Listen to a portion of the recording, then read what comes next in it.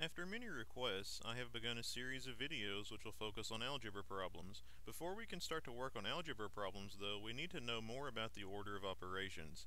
Think about the order of operations as if it is learning how to drive. It is an agreed upon way to do things so that there are no accidents, or, in math terms, so there are no wrong answers. Here is the list of things we will look for and the order in which we will look for them. The first is parentheses, and then exponents, multiplication and division, and then finally addition and subtraction. Some people remember it by calling it PEMDAS, using the first letter of each of the words, P-E-M-D-A-S. Others use a saying that goes, "Please excuse my dear Aunt Sally." Whatever method works for you, use it. Let's take this example and work it out with the order of operations as our guide. The first step we have to look for are parentheses, and in this question there aren't any, so we can skip on to the next step, exponents. And again, there are no exponents in this example, but there is a multiplication step.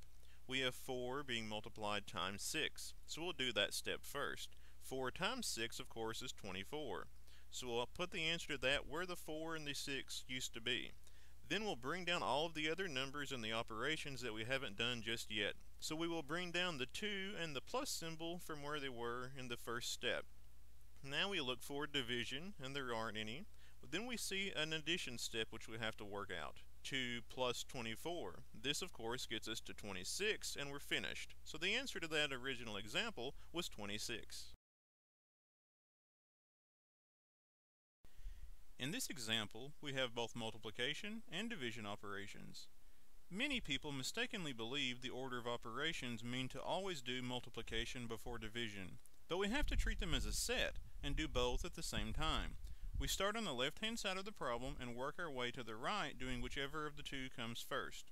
So we'll do 4 divided by 2 is 2. Bring down our times 6, so that the last step is 2 times 6, which gets us to 12. Again, we will treat multiplication and division as a set. And actually, we'll do the same thing with addition and subtraction, which we'll look at in the next example. This time, we're combining a couple of different steps. Go ahead and try it on your own first. I'll give you time. Then watch me work it out and see if you've gotten to the correct answer. We have 7 plus 4 divided by 2 times 6 minus 1. Go ahead and pause the video to work on the problem and resume playing when you've finished. So we'll have to look for parentheses, there are none, exponents, there are none of those either. But we do have multiplication and division. Now remember I said we'd have to do both of these at the same time, whichever comes first from left to right. So the division comes before our multiplication. So 4 divided by 2 gets me to 2. I will bring down everything else in the problem because I'm only going to do one thing at a time. At this step, multiplication goes before either the addition or the subtraction. So 2 times 6 gets me to 12. I bring down all the other numbers. Now here I have addition and subtraction, so I'll just work this one out from left to right. 7 plus 12 gets me to 19. And lastly, 19 minus 1 gets me to 18, the correct answer for this question. Our last example is going to combine everything that we've learned. Go ahead and work this one out on your own just like before and I'll solve it for us. But remember the order of operations. Look for parentheses and things to do inside of them. Once we're inside of parentheses, we look back to our order of operations to tell us what to do. In this example, we have parentheses and some different operations to do inside of them. So within our parentheses, we can either look at the exponent, the subtraction, or the multiplication first. According to the order of operations, we then need to do exponents first. So 4 squared is 16, and I'll copy down everything else.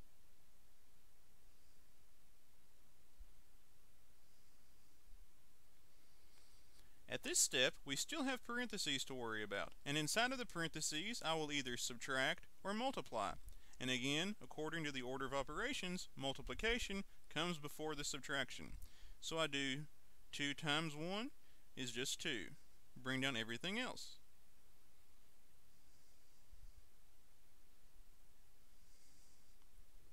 At this step, I still have something to do inside the parentheses. 16 minus 2 gets me to 14.